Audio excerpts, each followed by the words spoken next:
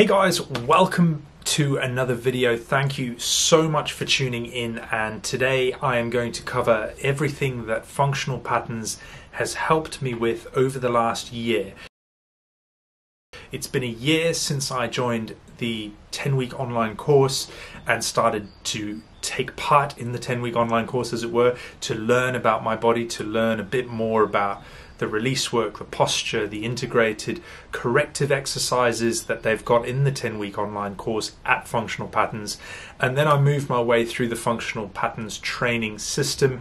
I've still got a long way to go. I joined working with a practitioner. If you haven't caught any of my videos before, then please check them out. Come back to this one, or just watch this one and you'll see a whole bunch of cliff notes anyway. So for those of you who don't know me, my name's Brendan. I'm a movement coach, and I was brought into functional patterns through my own dysfunctional movement, and I thought I had it all together. I thought I was the best coach in the world. I was the most functional coach in the world, and then I realized that my own training in fact hurt me. It caused an injury which then led to chronic pelvic pain syndrome. And if you don't know what that is, it's basically very, very horrible. So if you're a man watching this for an answer to chronic pelvic pain syndrome, then understand this. I'm sitting in a pair of jeans right now, sitting on a chair with no cushion, and I'm pain-free. Okay, I'm pain-free. And how am I pain-free? Well, I'm pain-free because of functional patterns. And the most important thing that you can think about in this is the 15 or so different things that they've helped me overcome by simply just working with that 10-week online course, working with a practitioner, and also doing my own research on everything, like learning about this. It's a learning process to kind of undo pain and chronic pain, and in the process I've learned a hell of a lot. All I can say is thank you to Functional Patterns, thank you to my coach Anais for his wonderful work and how he's been able to stick with me all this time. Even at the beginning, I still probably look like a complete idiot doing half the stuff that we're doing, but I'm working on it. I'm working on becoming better and more functional. So, without further ado, here are 15 different things that Functional Patterns has helped me with. I've got my iPad here just to kind of run through them, and sit back and relax. If you've got chronic pelvic pain syndrome, this is going to be very important for you. And if you don't, and you're just in pain, understand there's context to all of this. Now, one of the first things, the most important thing, obviously, because that, you know, my brain is just a trough of dirt and darkness, erectile dysfunction. This is the first thing that has been the most important one that I've overcome through Functional Patterns. When I got injured and hurt my pelvis, and I had chronic pelvic pain syndrome, or prostatitis was the original diagnosis, right? When that happened, I had no erection. It's funny how like talking makes your voice go blah, blah, blah. Erectile dysfunction was like one of the craziest things. I've always been one of those people that like never struggled in that department, okay? And it was like from one extreme to the other. I went from not having an erection to actually having, like, middle of the day, just be sitting there, and all of a sudden things down there just started going haywire, and I needed to go and do something about it, if you catch my drift. Now, that wasn't a fun experience, because what that often led to was, which we'll talk about in a second, was cramping and severe chronic pain after an orgasm. So it didn't help that I didn't have one, and it didn't help when I did have one, because it was pressure there. It just felt like something needed to happen, right? So we'll get into that. But chronic pelvic pain syndrome, essentially I had all the symptoms that you can imagine when it comes to it, so I'll probably list them on screen for you, but understand, golf ball in the butt, it's the one I felt the worst. It was basically like having something shoved up my bum 24 hours a day.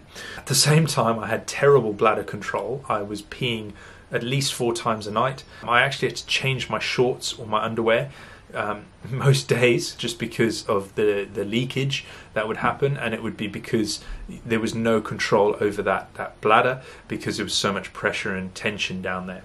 So that's a huge one on my part. I used to get incredibly hot downstairs. I used to have this stabbing pain as well, like a hot poker was being stuck through the golf ball that was lodged in my butt, right up into my rib cage on the left hand side. And that has now stopped completely. I can actually There'll be some days where maybe it'll come back, but then I just check in on certain elements of like issues that I have. My rib cage shifts too far left, and my hips shift left, and I hike my left hip, which causes all this compression. So that was one that I don't miss, to be honest with you. But cramping after orgasm, this is probably the one that scared me the most. It was about like 3 months into having chronic pelvic pain, and I had a 45-minute spasm after ejaculation, essentially. And I eventually think I just passed out because of the pain. I was in so much pain that my fiance thought she was going to have to call an ambulance. And I was like, what's an ambulance going to do? They can't really do anything. Like, you can't, I mean, they could probably stick a hand up there or something. I don't know what they would do. Probably give me muscle relaxants and more drugs. And that brings me on to the next one, which isn't even on this list. Drugs. Like, I was handed so many pills by the doctors, I threw them all away because I was like, no, I'm not going to do any of this anymore. I'm just going to stick with functional patterns, and at the time a little bit of CBD oil with THC in it, because that really helped to bring down my levels of inflammation and stress. So that was very helpful. It should not be a crux. It should not be something that you should crux.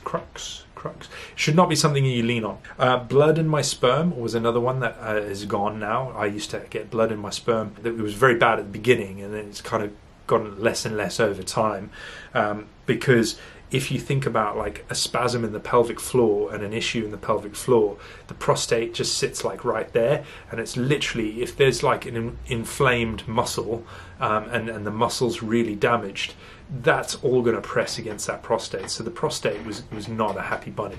Overall, my posture has improved massively. I've seen huge improvements there in terms of my rib cage compression, in terms of my actual thoracic spine, my neck, my tongue position in my mouth, something I never even thought about. But my tongue used to sit in the bottom part of my mouth, and some days it still goes back there by default, and I have to be more conscious of holding it up into the top of my mouth, which is where it should rest. I do a lot of talking as well, which probably doesn't help things. I talk a lot. So the tongue position, improved posture. We've seen some of the posture videos. If you haven't seen those already, go back and check all the other videos out. I'm faster in running. I'm completely pain-free in the perineum when I run. So the perineum is the bit between the butt and the balls for the man, and for the women it's same kind of area but without the balls. Running on that, imagine having like a shock absorber in your car that didn't work. Like, everything just goes doom, doom, doom, doom when you run and step. And it was the same when I walked. Like, the first few weeks I couldn't even walk. Like, I was like that bad. I had to just lie down and hope that the pain would go away. So we've talked about that. We've talked about bladder control. So as a result of not going to the loo every night, all night, I'm sleeping better. And I'm actually sleeping better because I'm also sleeping in better positions.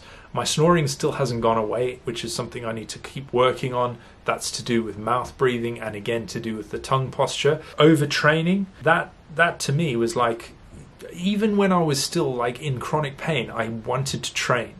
You got to understand, like, I was pushing myself. So I would do things that I shouldn't have been doing, like squats, deadlifts. I was like, do you know what? The pain's not going to go away, but I can still do these things. It just hurts. So I'm going to dose myself up on CBD oil and just hit the gym and just train. And it didn't work out. So don't be the person doing that. I couldn't wear certain clothes. I said to you, I'm wearing jeans right now, and this is perfect. It's like I'm sitting here in jeans. A year ago, that would have been like agony. It would have been the worst thing for me. We talked about clothes. We talked about sitting in chairs. The last couple of ones on this list mean the most to me. And the first one is the shopping trolley. Like, being able to go and do the shopping around a shop and push a trolley that's full was like the most excruciating thing in the world. And I like food. I do like food, and I don't particularly like shopping. But when you don't like something and then you have to go and do something you don't like, and then it's even painful for you to go and do it, it's not fun. Right, it's not fun. That was a big one for me. Walking the dog was another one, like dog pulling on the lead. Oh, that was savage. That was savage, especially in winter where it's like muddy and slippery and, you know, you're sliding all over the place with legs and feet. And there'd be times where I'd come back from a walk and I'd just like have to lie down for an hour and just hope that the pain would kind of disappear. It would come down a bit and I'd do a few stretches and then I'd kind of carry on about my day. The last one is the manual labor element, and if you've been watching this channel, you'll know that I've talked about doing my own little garden allotment thing, and as a result of doing more functional patterns, that's one of the things that I'm able to do. I can go into the garden and I can dig a hole in the garden. I can move a whole bunch of furniture without being in pain, and that in itself, to me, is a massive win. So this is a thank you, a big shout out to Functional Patterns for the work they've done with me. But more importantly, I think just some context for some people out there who might be on the fence and like, you know, what should I do? Should I really go in on this? Because it kind of looks a bit weird and, you know, it doesn't always make sense when you see something like this. Understand that the most important thing you can do is put your health first in this world. I can testify to that, having lost all my weight and also moving into being a coach. Putting yourself first from a health perspective is probably the most important thing you can do, and a lot of it starts with just how do you move. Okay, well, if you don't move very well, what can you do to improve your movement? Well, you can eat better, you can sleep better, you can learn about breathing better. That's a question that's popped up a couple of times now. Does Functional Patterns deal with people breathing? Yes. Absolutely yes, but not as the main driver of recovery. Breathing is an integrated thing, as is movement. So you have to learn how to breathe and move. You have to learn how to walk, stand, run, all these good things. And I'm still learning it, and I'm looking forward to learning even more over the coming months and years. But if you found that useful, please hit the like button, please hit the share button, please subscribe if you're new to the channel, and I will look forward to seeing you in the next videos coming up over the next few weeks and months. I hope you like this setup. By the way, I've spent some time putting the watermelon thingy up and the plant in the background to make it look all super nice and YouTubey. Got the microphone here, a little bit of like audio just to get the audio right for the channel. So let me know what you think about that if you've stuck out this far. What else have I got to say? Nothing really. Have a great day wherever you are in the world. Stay strong and keep moving. Catch you soon.